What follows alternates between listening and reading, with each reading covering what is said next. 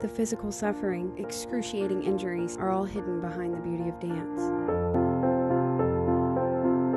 I started dancing when I was 10. I think a lot of people think that it's really easy. No, it's a lot of hard work. And it hurts sometimes and it sucks. And there are moments where I do have to work harder because I'm not good at something. Dance for me is a passion. It's something I fell in love with when I did start dancing.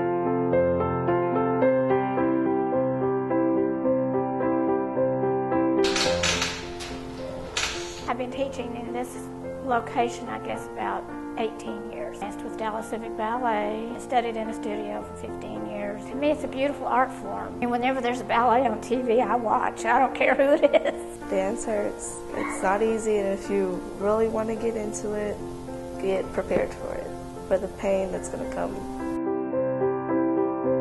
You have to have your toenails at a certain length, a certain way, or else it's just painful. Once you start pointing, you get a whole bunch of blisters, and those always hurt after you peel the skin off of them. Dancers get injuries in ballet class. So you got to undo, straight up, close, straight up, close, side, lift. Well, part of the stretching and making it look easy can be very painful, and the process to getting to where it looks easy can be quite painful.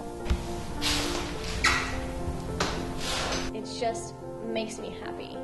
I enjoy it all the time. Like, I don't ever not want to go to dance. One of the best things about dance is that when I am dancing, I feel sometimes at my most confident. Dance has come a long way.